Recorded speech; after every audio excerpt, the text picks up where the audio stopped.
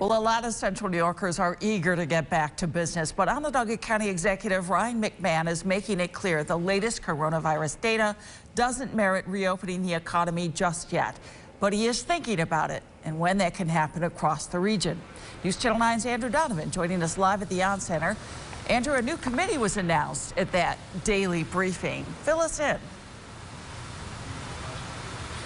Christy, throughout this crisis, the Onondaga County executive has had daily conversations with his counterparts in nearby counties, but now he wants to formalize a committee of these leaders in order to jointly come up with a plan to restart the economy as a region. That plan they will then present to the state. And we have a list of the counties the county executive is including in his committee. Onondaga, of course, Oswego, Madison, Cortland, Cayuga, Oneida, and Herkimer County.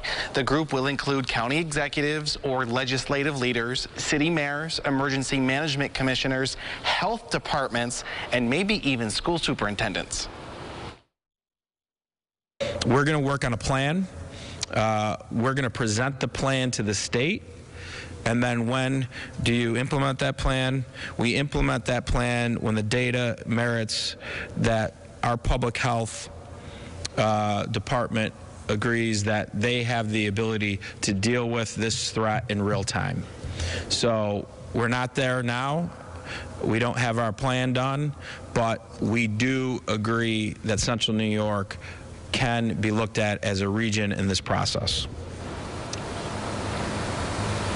They're not sure if it will happen online or in person, but the group hopes to have their first meeting as soon as next week. Live in downtown Syracuse, Andrew Donovan, News Channel 9.